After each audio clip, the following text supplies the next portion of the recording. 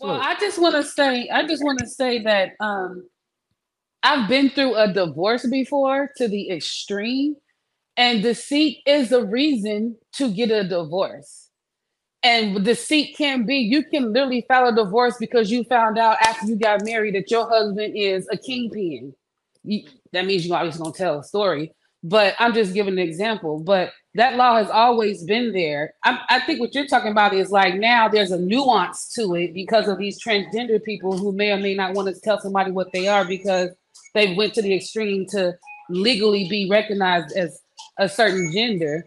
But deceit has always been an option to legally separate yourself from someone that you legally binded yourself with because you found out afterwards that this person is not who you thought they were. Just put it out there. So I think the elephant in the room is, do by law, does a non-biological woman, is she obligated? Is there any policy or any terms or anything or statutes saying that she's obligated to reveal her original biological identity?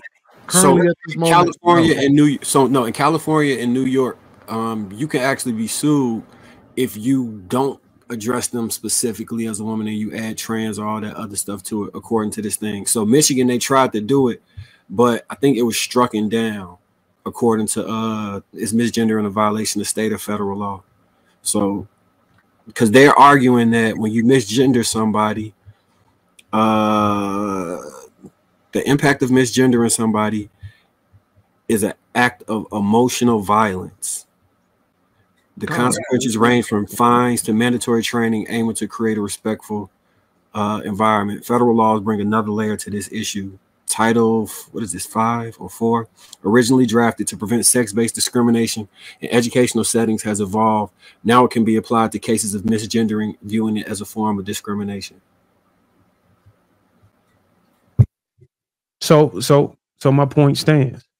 A woman is not a non-biological woman is not obligated to reveal that she was a biological male in the first place, which means that the deceit thing it doesn't hold any weight.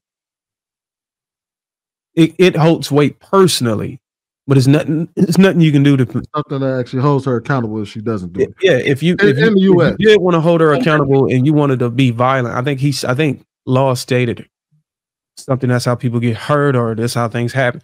I think whenever it gets to that extreme and you actually go to court and try to justify your response or the violence that you took on with this person who may have deceived you, I think that's a losing battle right there in the court.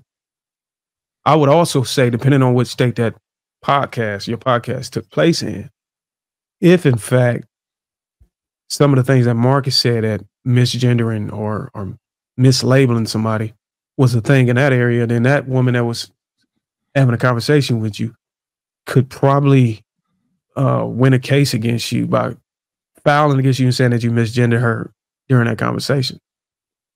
How? Does not here. He's saying if it was a state where it was, if No, I'm saying, but how did I misgender her if I said you're a trans woman? That's fact. Well, so that very statement right there, and then saying that she was something else before, she can literally use that against you, according to what Marcus just said. Right, but I'm saying how so if she said herself she's trans? You know what I'm saying? Well, if she's saying herself she's transgender, then that's one thing. Then you're justified to say what you say. But if she never said that she's a trans woman, and she said, "Hey, I'm a woman," but you somehow found out that she was a trans woman, or let's just say it's apparent this woman has an album and all this other shit going on, and she looked like a dude with a wig, and you just say, "Hey, look, I know you're not a real woman," and you could really be in some serious trouble. Oh well. Do y'all consider a man who get what do you consider a man after he gets tricked? Like, say he got tricked, do y'all consider him gay at that point? No, you got to understand, being gay doesn't come from being abused, or I'm not saying come from being abused. Being as gay is a desire. You desire the homosexual. You desire the same sex. It's a sexual desire for it. That means that you're gay. But if somebody takes you, that doesn't mean you gay. It means you got raped. Great. Yeah, that just means you were violated or abused or whatever, assaulted. And that's a sex. So is that a sexual violation? If what a sexual violation? The whole topic that we're talking about. The whole topic you talking about? Yeah, if they don't disclose that they are a natural man, born a man, you know what I'm saying? Is that sexual violation? Well, no, it's not a violation. You consented in the intercourse. You did with a woman. A woman. Okay, but that person identifies as a woman. That doesn't make it real. That's a mental disorder. I didn't say it make it real. I just said it's not assault. You consented with a woman with what you thought a woman. Exactly. It doesn't make you gay. It just means you made a fucking mistake. So now it's a mistake. It doesn't mean you were just taken advantage of. That was literally assault, you could say that you were finessed. All right, so look, it's no different. It's no different. It's no different when you going. It's no different that you picking up a girl and you got Cuban links all over there, and you smash her, and she think you could make 200,000. Come to find out, you make average wages. This is no different than that. No, it's absolutely different, and I'll tell you why. It's also how one thing that I believe in Saint. Let me remind me if I'm wrong, but wasn't the term coercion a big deal in that conversation? We were talking about like when you so now if it's flipped around, somebody can coerce you into sex, and now that's a charge. But deceiving you, that's not one. You coerce them into having sex with you, thinking you were a natural woman, and you were not. Coercion is a big deal that they throw around. If you're asking me if it's wrong, I can tell you that it's wrong. But if you sitting here asking me that it's an actual charge, that means that I have to answer from a legal point. I don't know. A charge? I don't know. I don't know how to answer that right now because I don't have that information. Well, to add some context, they are trying to expand what coercion is, because technically coercion under the law right now, as it is under the threat of violence. That's coercion, or under the threat of something. So like that's how it is. If you look up coercion under the law as it is right now, but that doesn't go against what law said. That's what they're trying to change it to. They're trying to expand it to where coercion means to deceive someone also. So in this hold on. Okay, I got you. Keep going. Yeah, so that's what they're trying to expand it to now, is that they're trying to say that they want to include coercion as in deception.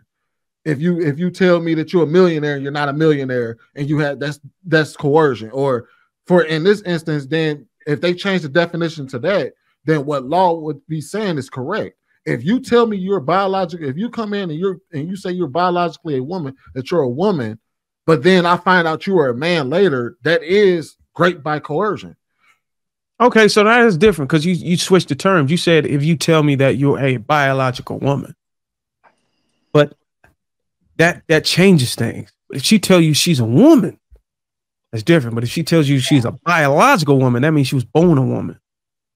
You get what I'm saying?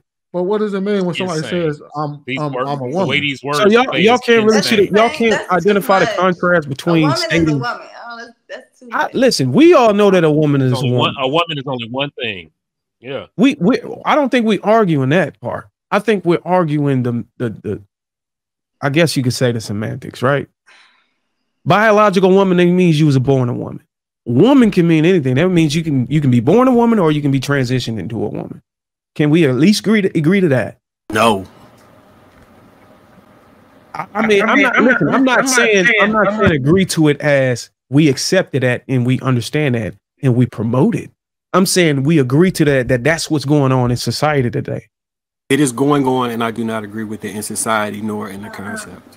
Right, I agree it exists. So by no means do we need to go out on the record to state whether our position on it and whether we agree with it. We're just trying to get an understanding of how things are, so we can have a conversation to figure out if things are legal or things are, whatever. Well, if somebody tricks me or tries, so say like the situation where they was describing and something occurred and you find out later that it's a man, I'm gonna plead temporary insanity. I'm pleading temporary insanity. Agreed.